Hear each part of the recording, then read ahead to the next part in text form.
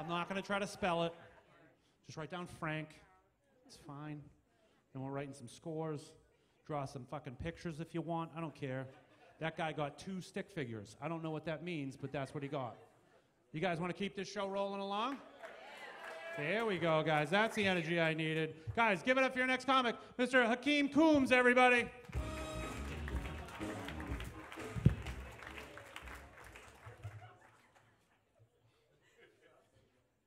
I just want to say, I want to thank the Philadelphia 76ers for having the best team motto ever, and that's trust the process.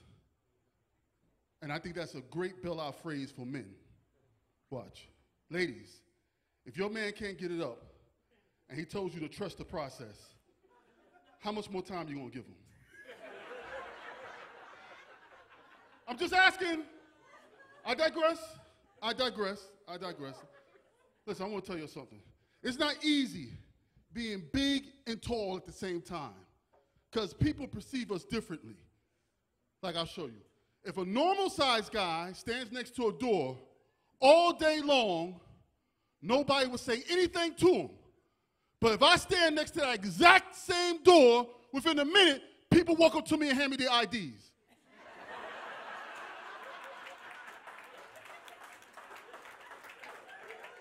That's bias.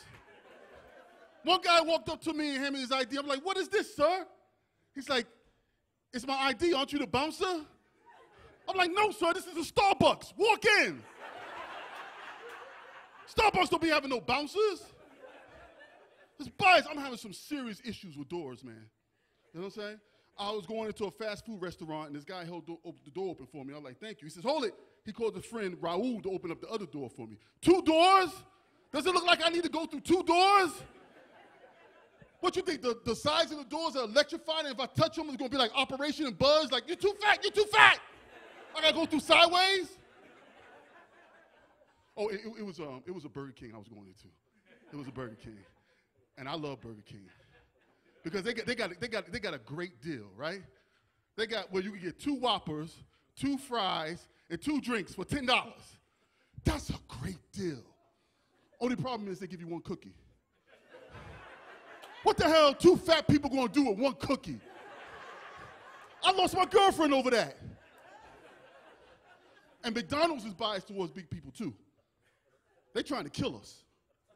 Real talk. Breakfast and lunch served at the same time?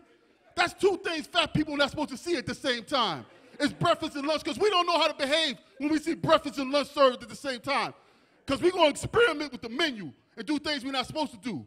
Like take a Big Mac and put it between 2 hotcakes and try to make a Super McGriddle. We're not supposed to do that.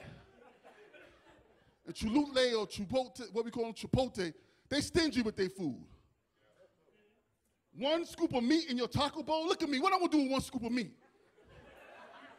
I'm paying $10 for 1 scoop of meat. I say, yo, let me get another scoop of meat, man. 2 scoops, you know what I'm saying? He says, I can't. I said, why? He said, because there's a meat camera watching me. A meat camera? What's that got to do with me? Give me the manager, give me the manager. The manager came out with a ruler and scale. He said, according to our guidelines, you have a sufficient amount of meat in your bowl. I said, damn, man, really? Raisin Bran gives you 2 scoops of raisins? JetBlue is biased towards big people too, because they tape measure people of a certain size. They tape measure me. He said, up, sir, you got to pay for a whole row. A whole row? How many seats is a whole row? He says, 4 seats. 4 seats? I said, no, you're mistaken. Because on the New York subways, I only take up 3 seats. You off by 1 seat. And Uber is biased towards big people too. Really, man. They biased because when they see me, they cancel my trip. Because they think I'm too big and I'm going to break their back seats. Have you ever had to sneak up on your Uber and hide where they can't see you? When they pull up, they don't see you.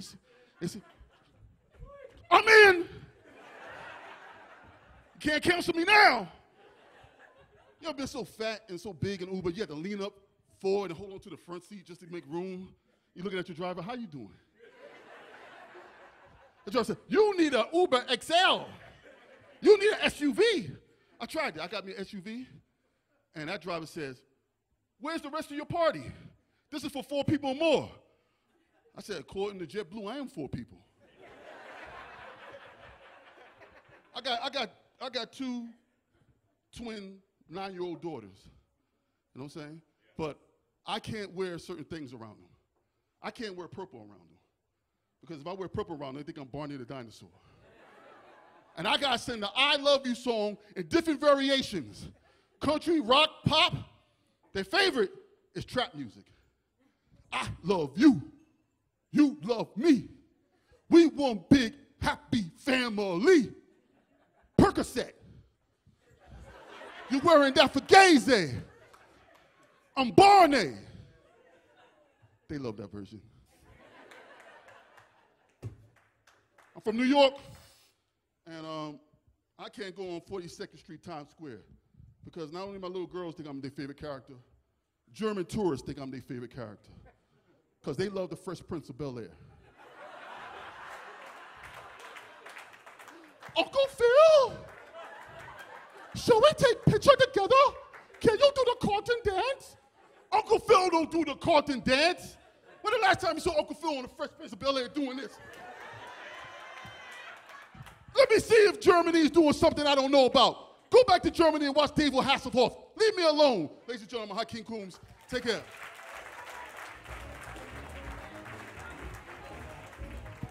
Hakim Coombs, everybody. Right? Everybody pencils? I don't see you writing shit down. What's going on? You cheat sheet? You cheating off her? Unbelievable. He's not writing shit. You guys are cheating off people? All right, guys, good enough. Are we ready? Just one yes in the front. Okay, that hurts me a little bit, but that's fine.